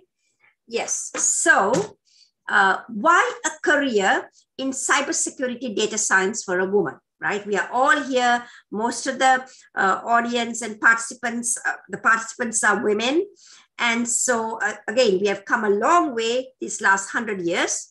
And so why a career in cybersecurity and data science for a woman? So here I talk about top 10 reasons, okay? So why a career for cybersecurity AI for female? And I'm also including underrepresented minority. But I've got to tell you, when you say underrepresented minority, it depends from country to country. In the United States, underrepresented minority communities are the African American, Hispanic, Latino American, LGBTQ, Americans with disabilities, those with autism. They are the underrepresented minorities, right? And then, of course, you have the female community, right? So I'm talking for female and underrepresented minority could be different communities everywhere. One thing common to every country, if you're a female, right, you're female, right? So, but there are also like myself, female and women of color. So, but then I'm not considered an underrepresented minority being a South Asian, but again, I'm a female. So anyway, so this is sort of common for everyone, but I'm stressing more on female. So given the opportunity, women and underrepresented communities, we can excel in any computing field. Cybersecurity and data science, very exciting fields. They are lucrative fields and with so many innovations. It can be integrated with arts, humanities, natural science, social science, engineering, business, medicine, law, you name it. So sometimes people may like to work in social sciences area. Yes, you can apply data science for social science. And there are also some security implications like in engineering and business and so on. Okay, many options. We can do research from academia, product development, and I've worked in product development. We can also do work in industrial research. We can do startup. I did one startup, but it wasn't successful. I mean, it was just, we didn't really even go for funding, just we kept developing our technology for a never and never, and you can't make that mistake. When you work in computer science, you've got to get your product out. You've got to get your customers, right? So I'm hoping for another startup, maybe in a couple of years. Then I will learn from the previous mistakes. And so get your system out and get the customers. And then you will get funding. So that's the main thing. Anyway, so we have that opportunity too. So at least I'm happy I tried. And millennial women and underrepresented communities and beyond, they have the flexibility and freedom to choose careers, right? And have female underrepresented role models, right? When I was growing up in Sri Lanka and also being a Tamil, we were not sort of exposed to many things. I'm sure in India, there were many more, sort of exposure to many more things going on around the world. At that time, we are talking about almost 45 years ago. But nowadays, regardless of where you are, with the internet, you have access to so many careers, in the sense, knowledge about the careers, right? So for us, it was either you become a medical doctor, you become an engineer, or you become an accountant. Even lawyers weren't actually, although there was a lot of demand for lawyers, by the 1970s, not so much demand. It's either doctor, engineer, or an accountant. So when I was doing mathematics and physics, my relatives said, gosh, why are you doing that, right? What's the point? I mean, what sort of job are you going to get? So, but then we had computer science. Of course, mathematics made a major role. Today with quantum computing, physics is going to play a major role. So there are so many opportunities out there. You've got to follow your passion, right? So STEM field is very important, but you also have you also have role models in your communities now. And in my time, we didn't have these role models. So in many research areas, so this last point it's after the COVID, we can all work from home. In fact, if you're professors, this afternoon, I've got to show up at work to teach my class. So, but, before COVID, computer scientists could stay at home and do almost all of their work. All you needed a laptop and the internet. Laptop and the internet connection, right? But after COVID, everybody's working from home. Even doctors are working from home, seeing patients, although they have to have face-to-face interaction. Lawyers are working from home, defending clients in courts. So this last point is a little bit not as relevant today. Okay, continuing, many cybersecurity, data science, AI jobs cannot be overtaken by robots because we are the ones who are developing these robots. We need researchers, developers to collect and analyze massive amounts of data from IoT systems. Cybersecurity, data science, without a doubt, they are highly paid fields, numerous jobs, right? So why not females and underrepresented communities take advantage? And as a result, female underrepresented communities can be financially independent with a career in cybersecurity, data science, in computer science in general. And financial independence means self-respect, less stress, more confidence. And this is something I always stress. As I said, I've spoken to many, many, many women's groups. I always say having financial independence is a must for everyone, regardless man or woman. But it's especially true for women, because you hear about women getting abused in marriages. And so and they are stuck because they don't have the financial independence. If you have the financial independence, then you have the choice. Do you want to stay in a marriage, or do you want to leave your spouse, right? So that's the choice that you have. And it's really good with education and careers. Women now these days have these choices. So computing systems are everywhere from north to south, east to west. Therefore, these systems can be attacked, and you need to make the world a better and safer place with cybersecurity, including addressing one of the major problems that we are facing about violence against women and children. And we can apply technologies. And in a recent, I think about a year and a half ago, I gave a keynote address at the ACM, a special address at the ACM Spy conference, and to talk about, because if you don't have security and privacy, can artificial intelligence and machine learning really be good, especially when it comes to protecting women and children? Okay, so we need women. This is my last chart, I believe.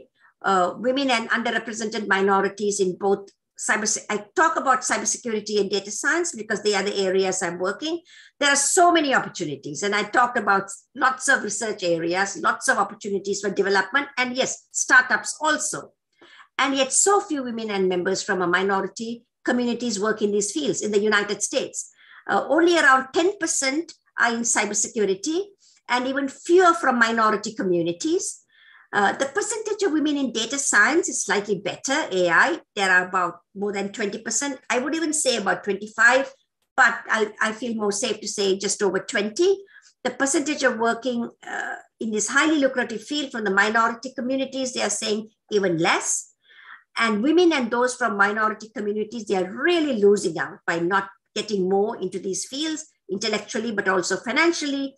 So we urgently need mentors to motivate the members from these diverse communities and encourage them to get into these important fields. We can do it if we all work together. One last chance. So what advice do I want to give, right? I've been working for around 40 years now.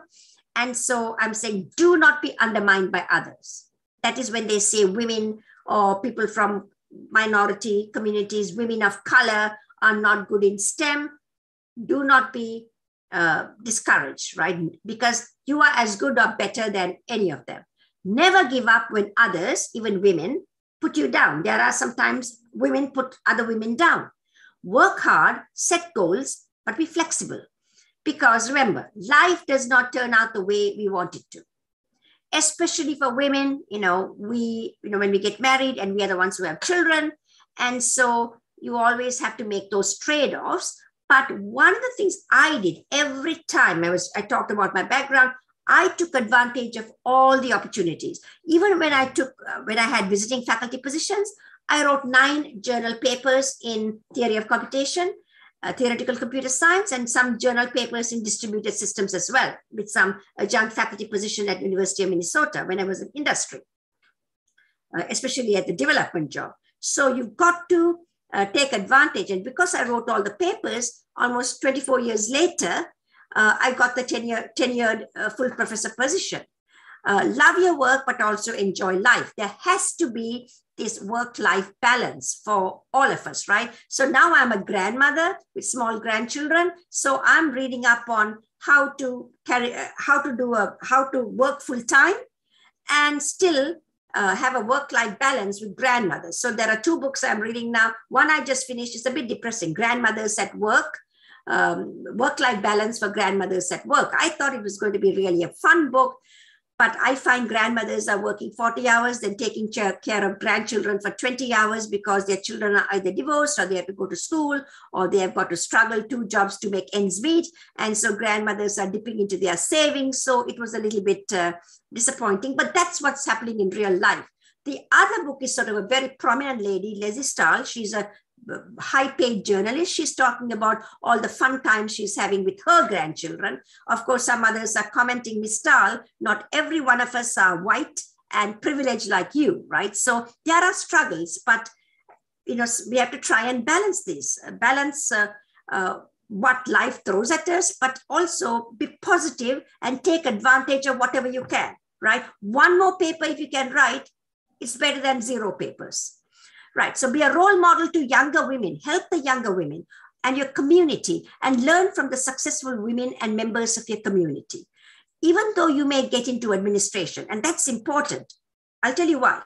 Because I was encouraged a lot to get into administration, especially at my time. I was a department head and they wanted me to be division director and so on. But I really like technical work. But at least I'm glad I tried, because I don't think at that time, at least, maybe now it might be a bit different. I'll be open to management positions now. But at that time of my career, and that was 25 years ago, I really wanted to do more technical work. But if you really love management, get into management. Why? Because let's say there's a dean position that's becoming vacant and there are 10 people competing. There are nine of the department heads are men and 1 department head is a woman. Who do you think will get the dean's job when there are 9 men, right? The chances are very likely a man would get the job. If there are 5 men and 5 women, or 7, then there's a 50-50 chance. If there are 7 women and 3 men, you see the improvement, because if you become deans or vice division directors and vice presidents in company, then get to be president of a university or a president of a company, then you could help more women, right? So because I am a woman, I give talks to all these women, motivational address, and hopefully I can motivate them. And sort of hire more female, as a professor, hire more female students, more female faculty. Female faculty, by the way, is really difficult to hire because, they are so scarce, and a lot of other people, universities also want them. But in any case, get into management if you are passionate. But you also have to keep yourself technical, right? Even if you go to the top, you don't want people to say, oh, she's not technical, she's just a manager. So, but then if you really want to do technical work, 100%, I really want to continue with technical work, you should do technical work for a little longer and then get into management. As I said, now after 40 years, I feel that I really want to do management, but now, getting into management, can I get sort of a good management position? So I'll try. If I get, then it'll be great. If I don't, at least I tried. That's the important thing. Most important, find mentors, okay? Talk to people. I give a whole other talk I've given on mentoring, the role of mentoring for diversity, equity, and inclusion. Mentoring is so important. And my last, this is my colleagues who work with me on the technical aspects, Alvaro Cardenas on cyber physical systems and IoT, Murat on adversarial machine learning, Professor Latifa on data science with cybersecurity, Dr. Raul Quinones, he's our PhD student. He works for a cyber physical system company, and Rhonda Walls is our program director. So I tried to pack a lot of stuff in this presentation. Let's see. So that sort of ends my presentation. How do I get back into this? I'm always getting, okay. So are there any questions at this time? Okay, Dr. Radhika, right. I will leave it to you now. Let's see, I'm going to stop. Okay, I'm going to stop sharing. Yeah. Okay. So that was really an inspirational talk. You can hear me, right?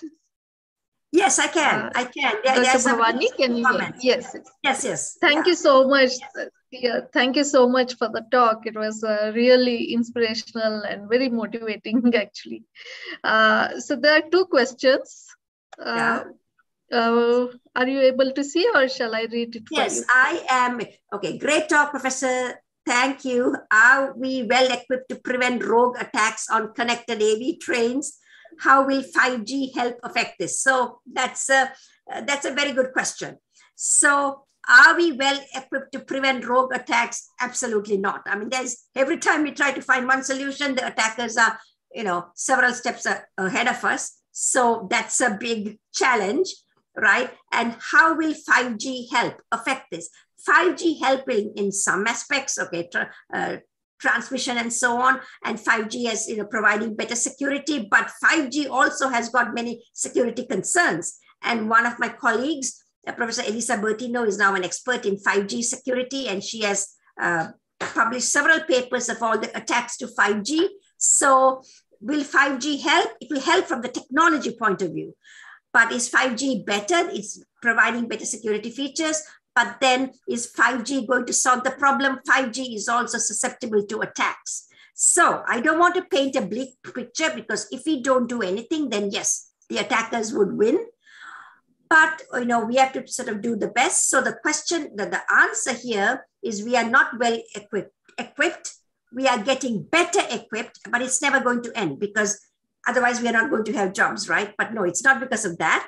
Because as we make progress, new technologies are coming, 5G, cell phones and smartphones and novel techniques and big data solutions. As we develop these new technologies, the hackers are going to find a way to attack our technologies. So as a result, it's never going to be over. So I don't think we can ever have a secure system. One thing I'm really frightened about is quantum computing, because if it really works, and they are all predicting it's going to work, then with encryption, we can have at least confidentiality, and we can also break but the problem is, we can handle the ransomware attacks, right? Because we can encrypt because somebody can encrypt all our work, we can decrypt it, right? With quantum computing, it'll take maybe milliseconds to decrypt something that would have cost us millions of years to decrypt. But because of that, we are not going to have encryption. If we don't have encryption, because everybody can decode it, then decrypt, then what's the point in having encryption? So I'm worried that while it's going to provide solutions to some security problems, we are going to have even worse security problems. So we need to see what's going to happen, right? So I hope I answered your question. The second question is brilliant philosophical insights. What would be the effect for adversarial infringements? Okay, that's good. If instead of a single model, you have multiple models running different algorithms, and you accept a decision only if a majority of models agree on prediction. That is an excellent question, because that is exactly what we are doing, right? Because if a majority of models, right, agree on a prediction, then that's the model that we are considering, and we throw away. If majority of the models say that this is a bad, new model is bad, then we throw it away. Or an old model is getting bad, then we throw it away.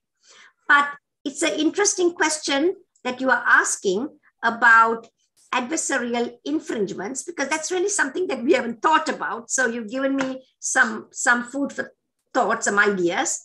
So that's again something that I think we need to look at, because what's happening is that when these models are making decisions, there could be infringements, and those decision making could be thwarted, right? So that is something that we haven't considered in our current research, but something that we need to think about, because again, what I mentioned was just one model. So our current research of adversarial machine learning is one model, and within that model, right, we are also looking at specific attacks. We have a free range attack, and then we also have a targeted attack. But in the reality, two classes. You could have multiple classes of attacks and multiple models. So what you're asking is an excellent question. Sorry, you all are really far advanced. We haven't sort of explored the multiple model problem. So that's an excellent question. We need to think about that. And then let's see, the third one, thanks for the great talk. Thanks for very much. Is there a general template in the community for robust, or resilient machine learning models that can defend against adversarial machine learning, especially those from perturbations or deployment models? So remember, I'm talking about this trustworthy machine learning, right? Trustworthy machine learning is going beyond, right, security, going beyond. So these machine learning systems, have to be trustworthy. That means handle attacks. They have to maintain privacy. They have to maintain fault tolerance. That means if they crash, they have to recover. Crash could be through some mistakes, or the crash could be because of some attack. So they have to recover. Okay. And bias, they could be biased. So there has to be a fairness factor. So there are algorithms being developed by introducing a fairness factor.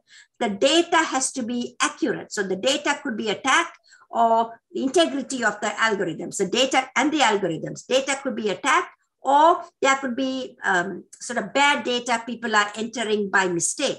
So these machine learning algorithms should be able to handle everything. And right now we are only focusing on one aspect, either it's security or it's privacy, maybe fault tolerance, maybe integrity, more and more looking at fairness. How do you put everything together? That is going to be the sort of like $1 million question, right? It's really hard. And I think that's, that's another very good question. So I think that's you'll have asked very thought-provoking questions. So these are good ideas that you'll have provided that many of us can work on. So you'll have given me it's sort of a two-way. Hopefully I have imparted some of my knowledge, and in these questions, you'll have imparted some of your knowledge also to me. So we should all work on these challenging problems together. Thank you so much, everyone. Anything else, Dr. Radhika? Yeah, I don't see any more questions. That was a wonderful talk. Now I hand over to Dr. Gopal and Dr. Raju. Yeah, Professor Gopal, if you are going ahead. Yes, please go ahead, Raju. Okay. So it was, I must first thank Professor Vikram Puri for having suggested the speakers of this day, and Dr. Bhavani, Dr. Vijay Lakshmi, and Dr. Gunjan Batra. You have given us more than food for the thought. I also thank Professor Radhika and Dr. Charu for moderating the sessions. And I I can even thank all the members who have presented here in the main session, main forum. Dr. Vrinda, Sarita, Faima, Budreshwar. And I also thank the IT staff at IIIT and also RIFNA for working with the controls at the rear. Just a small announcement. We'll have on March 21st, the International Day on Eliminating Racial Discrimination is coming up. So we are planning to have a talk also on March 21st. And before I conclude, I must thank Professor Gopal Krishnan and all my colleagues at Innovation Hub for having sponsored and encouraged us to take ahead the seminar. Thank you. Wishing you all a good day for those who are joining from US, and good night for all of us who are in India. Thank you very much. Thank you very much. Thank you very much for giving us the opportunity. Yeah. Thank you. Thank you very much. Thank you, Dr. Vijay. Thank you. Thank you so much. Yeah. Bye. Bye.